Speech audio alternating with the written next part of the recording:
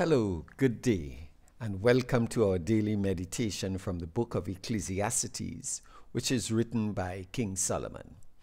King Solomon, in his final years, looks back at life with a philosophical gaze. Let's hear what he had to say about his search for meaning in the 8th chapter and the 16th verse. The verse reads as follows: "When I applied my mind to know wisdom, and to observe the labor that is done on earth, people getting no sleep day or night, then I saw all that God has done." I'm speaking on the subject, apply yourself. Yes, there is no end to knowledge, and certainly we are limited to how much of the world's knowledge we can all take in on an individual basis. Yet we are all called upon to apply ourselves to the task before us. That includes seeking out, searching for excellence through observation, conversation, representation, repetition, and reflection. What is the task placed before us today? Are you a homemaker? Are you a public servant? Are you a student? Are you a parent? Are you a researcher? Are you a blogger? Are you an entrepreneur? Whatever the task placed before you, apply yourself.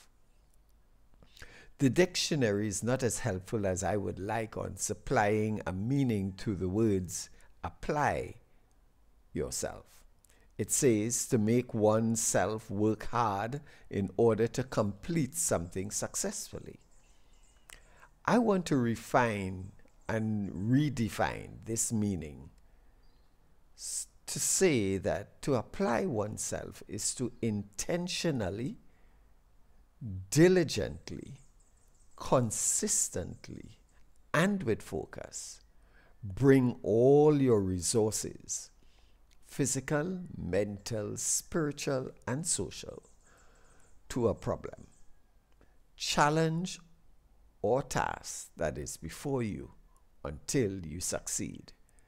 Let me read that definition to you once again. To apply oneself intentionally, diligently, consistently, and with focus to bring all your resources, physical, mental, spiritual, and social, to a problem, a challenge, a task that is before you until you succeed. After all is said and done, there is only one thing left to say: have reverence for God and obey His commands, because this is all that we were created for. Let us pray. O God, in all that we do, may you be praised. Fill our lives with meaning, fill our thoughts with compassion, fill our words with tenderness, fill our relationships with laughter, and fill our actions with love. Amen. If this meditation has been a blessing to you, we ask that you subscribe to our YouTube channel, pass our link on to your contacts and friends, and give us a thumbs up. God bless you and have a great day.